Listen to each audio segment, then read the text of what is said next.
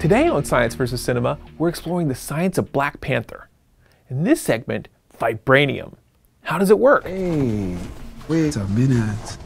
The nanites absorb the kinetic energy and hold it in place for redistribution. Vibranium is awesome stuff. It can absorb energy, store it, and redirect it. That's what allows Captain America's shield to take a blow from a god.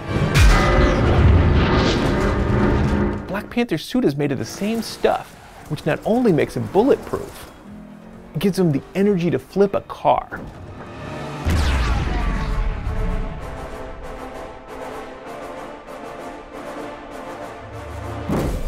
Of course, vibranium is fictional, but are there any real-world materials that can do the same thing? We want to turn kinetic energy, the energy of motion, into potential or stored energy. I used a pendulum in my classroom to illustrate these concepts. Turning potential energy into kinetic energy. So right now I've got potential energy, but when I release it, it'll have kinetic energy. So I'm going to put it right up here by my face, let it go.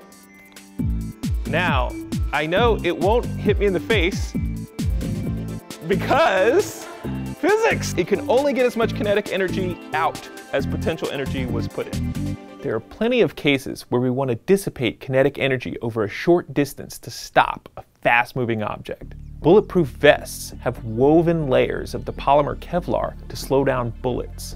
The International Space Station has a Whipple shield, several layers of protective metal and Kevlar shielding offset from each other. The outer layer breaks up micrometeorites on impact, dispersing them over a large area while subsequent layers stop it. Now on highway off-ramps, we've all seen yellow barrels with black tops called Fitch barriers. They're filled with sand. If you run into them with your car, the kinetic energy goes into breaking the barrel and dispersing the sand. They were developed by race car driver John Fitch after a tragic accident where his co-driver veered into a crowd, killing 85 people.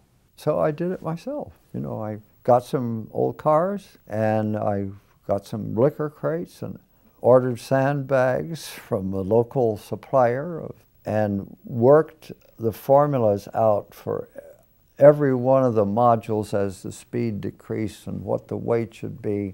And I did it in longhand before there were calculators. But is there a way to turn the energy that goes into deforming something into electricity? Yes, that's the piezoelectric effect. When you put piezoelectric materials under mechanical stress, the positive and negative charges shift, generating an electric field. To demonstrate the piezoelectric effect, I've got a little crystal here, and when I push it, it's actually rearranging the charges, and that's causing a current to flow through this wire and lighting up this little light. So you can turn impacts into stored energy. There's even a nightclub partially powered by people dancing. Piezoelectric materials also have the inverse effect. If you apply an electric field, they deform. Maybe that explains how the suits got depowered in the train tracks fight in Black Panther. You won't have protection! Neither will he. The problem with the piezoelectric effect is that it only generates a tiny amount of electricity. Fortunately, there's a better way: induction.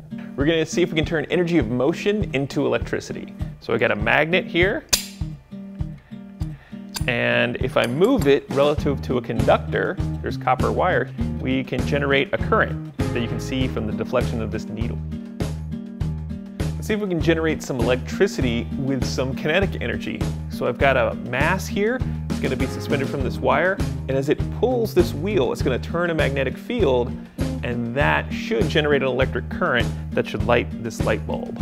Let's see if it works. All right, here we go. Check it out. We got the light bulb being lit, so we're turning kinetic energy into electricity. Maybe that's how Black Panther's suit works.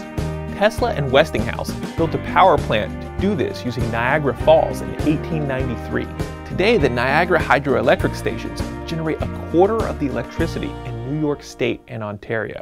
I know Black Panther isn't real, but it isn't just made up nonsense either. It really is grounded in science. That's thematically central to the movie.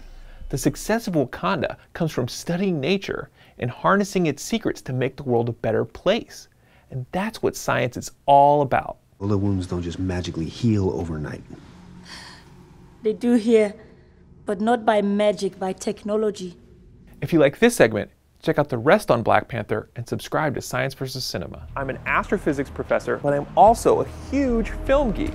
On this show, we take a look at the science in movies. We celebrate when they get it right. It's something that could actually happen. And we school them when they get it wrong. See what happens when we introduce some Martian wind. This is Science vs. Cinema.